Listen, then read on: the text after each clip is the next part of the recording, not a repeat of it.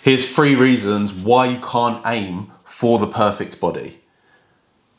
Before we get into this one, obviously, if you're liking the content that's coming your way, please do like, subscribe, comment. It's gonna help the channel grow. That's what I'm here for, to help as many people as I can to get as healthy as they can be. So please do that for me. Do, haha. Anyway, let's get into this one. So people often, when they are feeling a bit shit about themselves or embarrassed of their weight, they hate looking in the mirror, it makes them cry, it makes them upset, what they will do is focus on somebody else's body, yeah, or the perfect body for them in their eyes.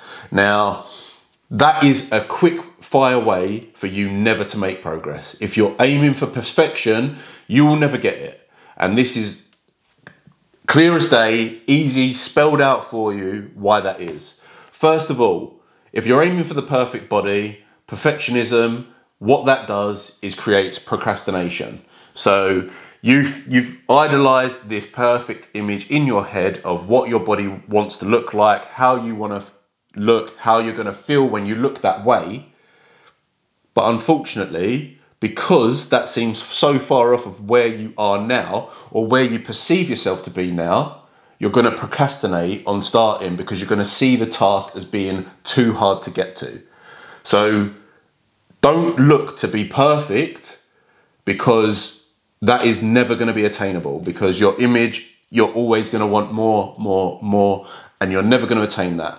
So just aim to be a little bit better than yesterday. That is the best way to improve your physique. Rather than looking at the perfect image, just be better than yesterday. 1% better, as they always say.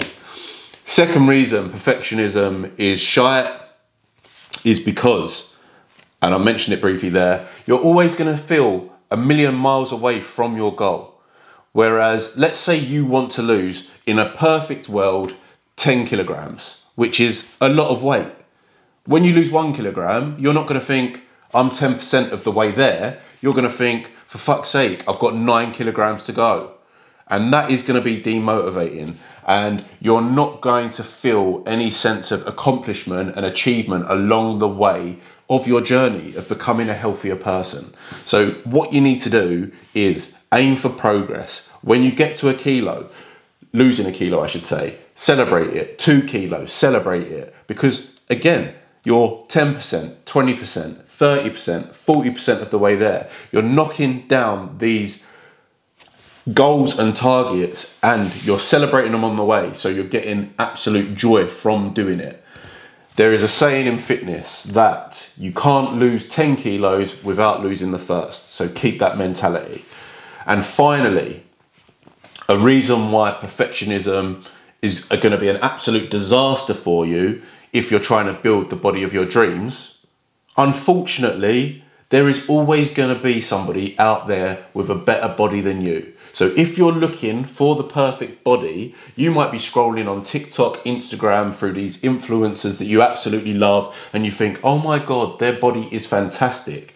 They've probably touched it up, Facetune, all that bollocks. But you're always going to perceive their body to be better than yours. So if you're aiming for the perfect body, you're always going to compare to someone else's body that you see as perfect. And then you're going to pick faults in yourself, which again, mentally, that's not a good place to be in. Yeah, comparison's the thief of joy. And ultimately, you could have the best body that you've ever lived in your life and still think that it's shit. And you don't want that. So that's 3 reasons why perfectionism is an absolute waste of time. A saying that I love is aim for progress, not perfection, because again, if you're progressing, it doesn't matter how slow that is, slow progress is still progress. Yeah. And sometimes you need to go slow to go fast. If you found this video useful, make sure you are liked, subscribed and following, and I will catch you in the next one.